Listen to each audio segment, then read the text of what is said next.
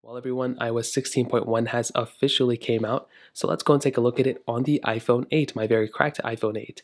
Now, this update is a very interesting update because it came at a very interesting size. So, first of all, the size is going to vary if you're coming from a beta or not.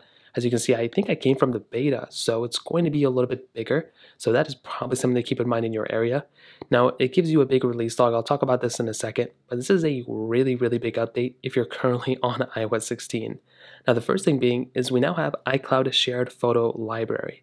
Now, within our Photos application, we now have the ability of basically going through and setting up these shared albums, which I think we may have been able to do that before, I don't remember. But now we have the ability essentially of adding more people. We can go and add more photos here and everybody can see them. We can also add people to these specific things too.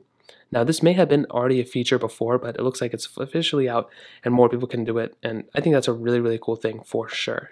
Now, another thing is actually, and this is a big one, live activities for third-party applications. So iOS 16 brought live activities, which is essentially a notification, a way of, companies and I guess Apple showing you notifications without bombarding you with like 50,000 notifications. If you're watching a football game, it'll have a constant prompt up here as long as you have that notification up, and it'll go ahead and automatically update that specific notification. That is a really awesome thing to actually see. So if you're watching a football game, it'll automatically update the score, a basketball game, so on and so forth. And that is a really cool thing that we basically have the ability of doing that now. Now, this isn't supported for the iPhone 8, but reachability is now supported for the dynamic island. So if you're planning on buying an iPhone 14 Pro, you'll basically have that reachability option that comes up. So that is another really awesome thing we have. Now, finally, we also have a new battery option, which this thing is actually very crazy. So it wasn't showing up on my iPhone 11, but it was showing up on my iPhone 10R, so it's very weird. So we'll see if it shows up here. So under battery health and charging, we should now have this new clean energy charging option. Now, like I said, it was not coming up on my iPhone 11, but it was coming up on my iPhone 10R, and now it's coming up on my iPhone 8. So I don't know what's going on there, but we basically have the ability, as you can see right here, to basically reduce our carbon footprint by enabling this option. So I think that's really cool. I'm very curious to see how this will affect not only battery health, but battery charging time as well.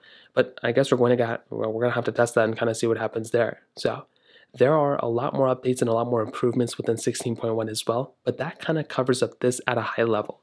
Now the question is, should you install iOS 16.1? And as I've mentioned before for quite a bit of time, I think going up to iOS 16.1 if you're on iOS 16 already is a very smart choice. You're going to be at a very good situation if you go ahead and install that version of software in this specific situation. But like I mentioned, if you're on iOS 15 right now, it may make a little bit more sense to just maintain and stay on iOS 15. It's probably going to be a little bit more stable for the time being. But if not, then going up to iOS 16 also makes a ton of sense for me. And you can go up to 16.1. But do keep in mind, this is the oldest supported phone. You may be having an issue there, but that kind of covers it up in this specific situation. If you have any other thoughts or questions, please let me know in the comment section below. Hit the like button, that would mean so much, but definitely hit that subscribe button. More importantly than everything else, I love every single one of you guys.